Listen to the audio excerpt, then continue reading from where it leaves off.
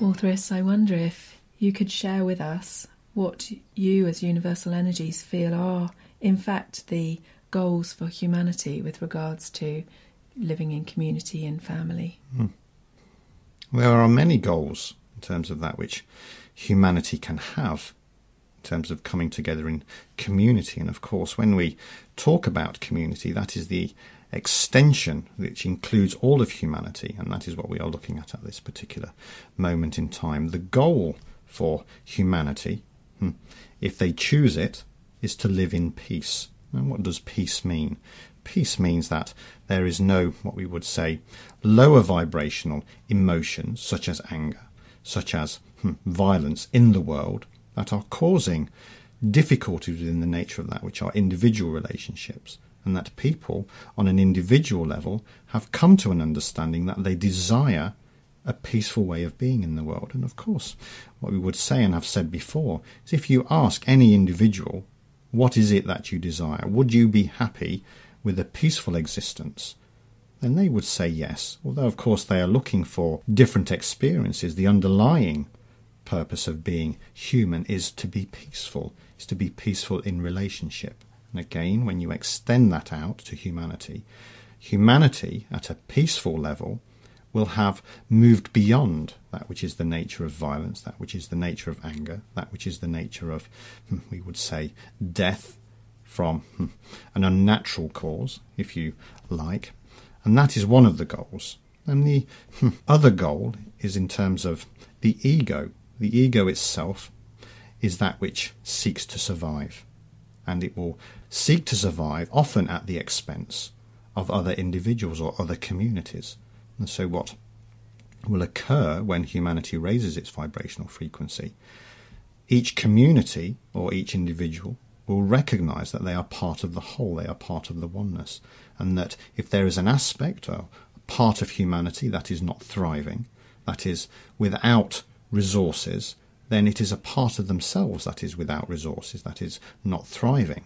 So there is a natural way of being, an energetic way of being, in desiring that all of humanity has all the resources that it needs, that the planet can provide.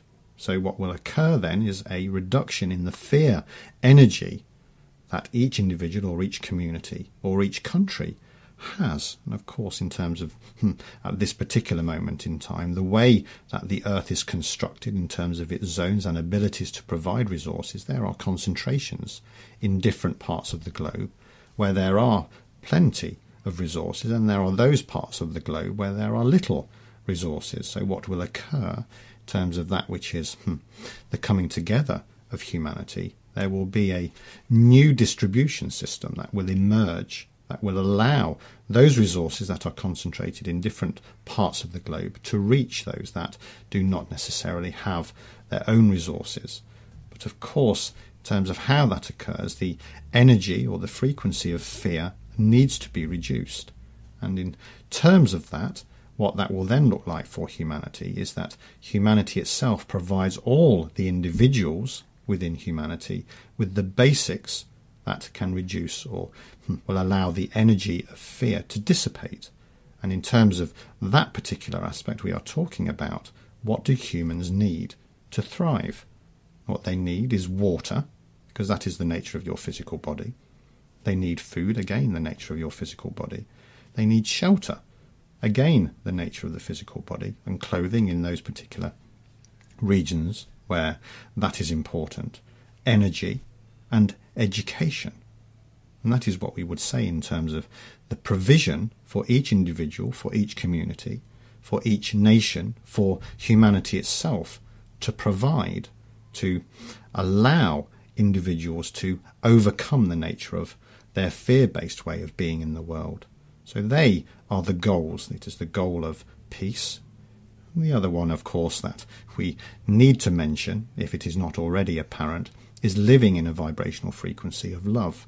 Love itself is not a goal because you are already it, although the goal itself would be for you to realize that you are the vibrational frequency of love, and that the vibrational frequency of love excludes violence against another individual, but it incorporates peace, It incorporates a harmonious way of being, and it incorporates the nature of having a basis of the way that you live your life, free of fear. So they are the three, we would say, main goals for being in community, for being in the community of humanity. What sort of time frame do you envisage this take? I know you're not always keen to talk about time, but from a humanity perspective, what time frame are we looking at? Well, we understand the nature that human beings look at time in terms of how they move through what they consider to be space, and creates movement, it creates experience. In terms of time, when you look at the complexities of the world itself, when you look at how the social systems have been constructed and need to be deconstructed, because what is important is that the world itself, or we talk about humanity, it is important that humanity does not descend into chaos, because chaos itself then brings up the ego, and in terms of that which is the ego, then of course much fear will arise in terms of the individual's ability to survive.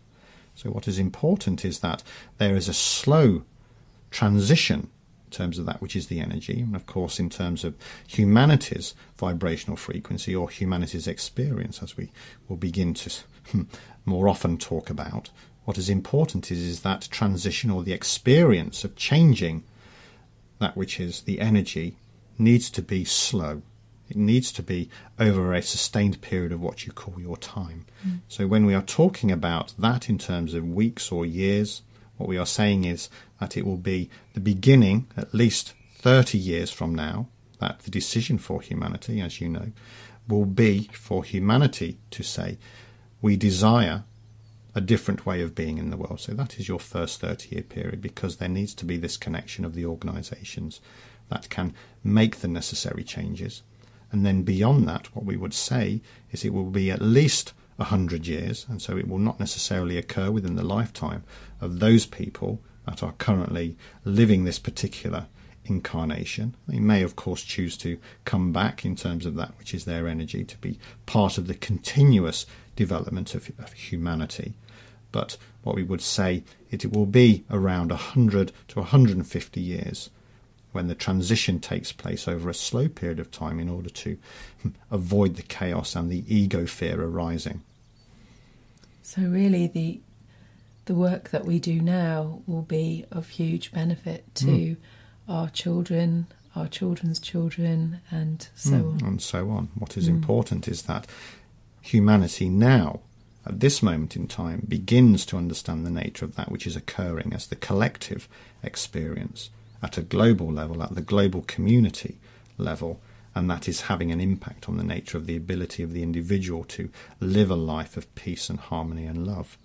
That is what is occurring, and at this moment in time, and of course we always talk about there is only now, it is important that human beings stop and understand what is happening in the world.